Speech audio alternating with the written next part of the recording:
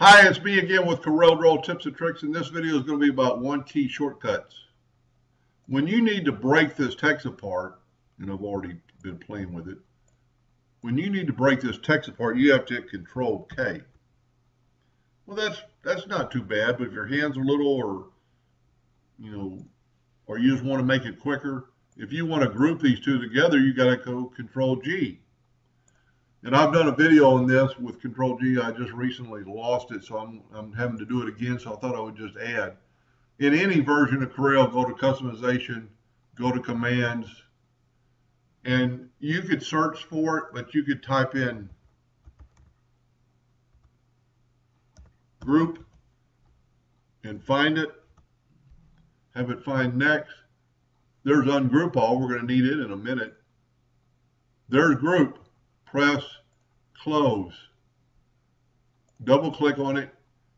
Shortcut keys. The default shortcut is Control G. Well, let's just make it G. Now that's the interactive fill, but I don't use it that much. So we're going to assign it.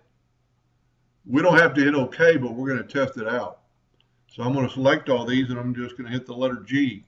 And now these two items are grouped together. We can do the same thing with ungroup.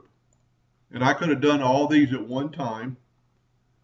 And we're just going to type in un this time. Unlock, unlock, ungroup. I don't like ungroup all. I'm going to ungroup. Say good. Shortcut key is, I've already got the U. So I haven't lost that. I'm going to take those away. You can always delete them. And we're going to just assign a new one. Just put assign and then hit.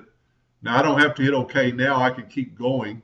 But now I've got these grouped together. All I have to hit the letter U, and now they're ungrouped. Now here's a good one because I use it all the time is Control K. Go to Tools, Customization. And like I said, you could have done all these at one time and then be done with it. I forgot break. Just type in the word break, find, break symmetry, next. We don't want that. Break apart, that's what we want. Close that down. Hit the shortcut keys, Control K. Let's just make it K. Assign it, and then hit OK. Now, after you've done all that, I would go to Tools and Save as Default. Have all these checked, and now it'll work every time. So if you want to break this text apart, I'm just going to hit the letter K, and I've got it broken apart.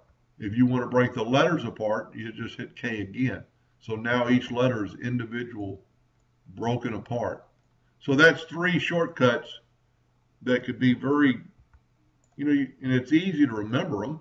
You already knew Control G and Control K. We're just taking one step out. And there's a lot of things you could do with that. Anyway, I hope that helped a little bit. Thank you for watching.